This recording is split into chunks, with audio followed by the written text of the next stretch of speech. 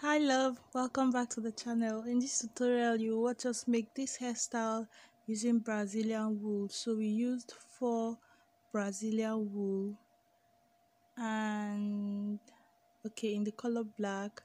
The length was quite long.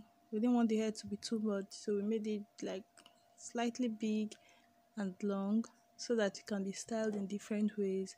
So to seal the end of the wool, we burnt it.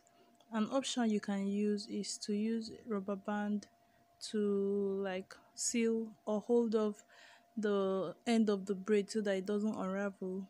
But if your child is going to pick on the rubber band, then you should burn it. But rubber band looks cuter, it looks finer because you can use different colors to just make it a little bit more playful.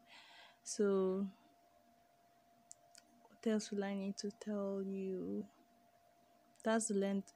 We don't dip Brazilian wool in hot water after braiding, and there isn't even much to trim.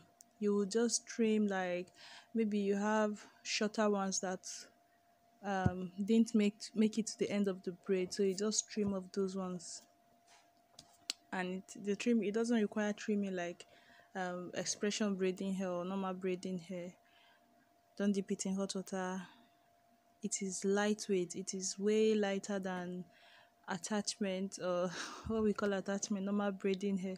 If you have never used this Brazilian wool on your child, I would advise that you do because it is really nice, and because it is not like regular wool that might soak up moisture from the hair, it is a good protective style. So just try it out and see what you think. If you like our video, thumbs up. Enjoy.